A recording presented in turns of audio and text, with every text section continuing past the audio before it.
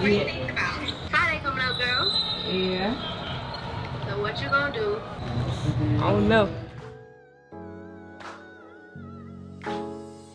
First off, I want to thank everyone that helped me through this process. It's been a long journey.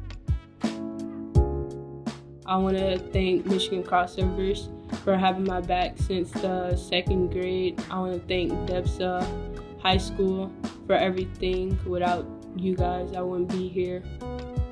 I want to thank my family for just supporting me through every ups and downs that I had. I want to thank God, because without him, I wouldn't be here at all. I want to thank Jermaine Jackson for training me.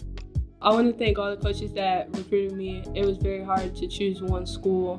That being said, the time has finally came. I will be continuing my athletic and academic career at Michigan State.